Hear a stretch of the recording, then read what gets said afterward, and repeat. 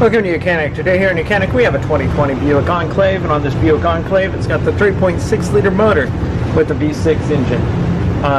We have our check engine light is on, and we have read the codes, and so we have a code, and we're going to locate that sensor to be able to go through the process of how you would replace that sensor. Alright, so we have our OBD2 scanner hooked up, the YOUCAN-2.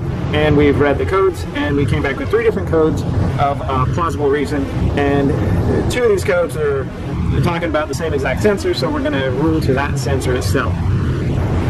But we have a P00C7-00, and that's the intake air pressure measurement system, is saying that we have some multiple sensors that may not be working correctly. Then we have the P0106 that's the manifold absolute pressure sensor. Performance isn't working right. Sometimes otherwise called the MAP sensor.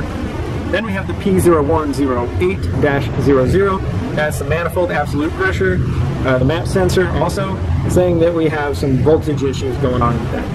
So we are going to locate the MAP sensor, or the manifold absolute pressure sensor, and be able to replace that to be able to see if that will fix it. The symptom on this is you have a little bit of lack of the throttle response when you need to go. So let's go through and find that sensor and be able to replace it. Alright, so we have our engine cover here. We will need to remove that engine cover. There's a T30 bolt right down in here that you undo, and then you have to twist off the oil cap to be able to pull this cover. So once you've done that, then you'll be able to remove this cover. That aside. The sensor that we are looking for is right back here on the back. It's on the intake manifold unit itself, and that is where the MAP sensor is. Okay, so you'll see this sensor right here. This is the one that we are going for. T25 bolt to undo that, and 1 electrical clip that we need to undo. We've got the red safety lock that we need to press back. Once you do that, then you'll be able to press the release clip down and be able to unhook that electrical connector. Then with your T25,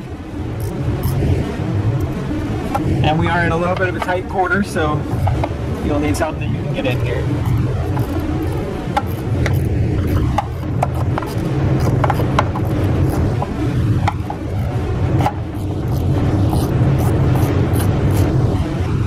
We removed that T25 bolt, and now we'll be able to pull out this sensor.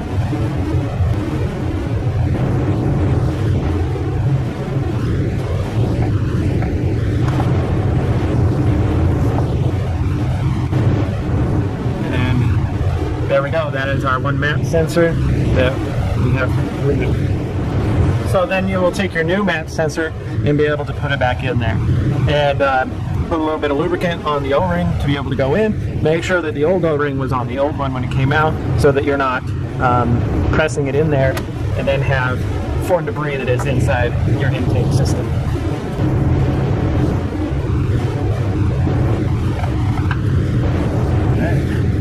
So we have the sensor depressed in there, and now I'm going to put the screw back in, tighten it in there.